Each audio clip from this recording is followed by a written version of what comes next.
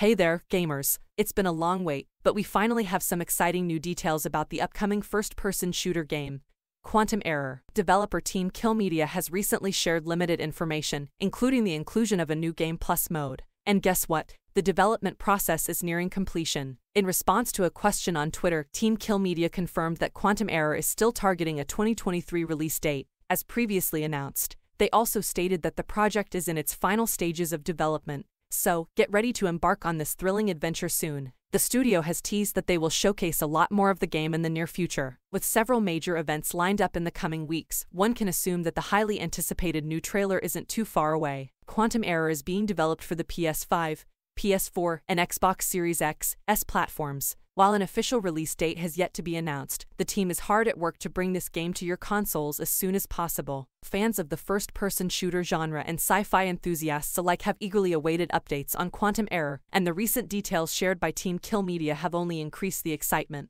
With the development process reaching its final stages and promises of more reveals in the near future, the wait for this intense and immersive experience is almost over. Stay tuned for more updates and get ready to dive into the gripping world of Quantum Error. Don't forget to like and subscribe to our channel for all the latest gaming news and reviews.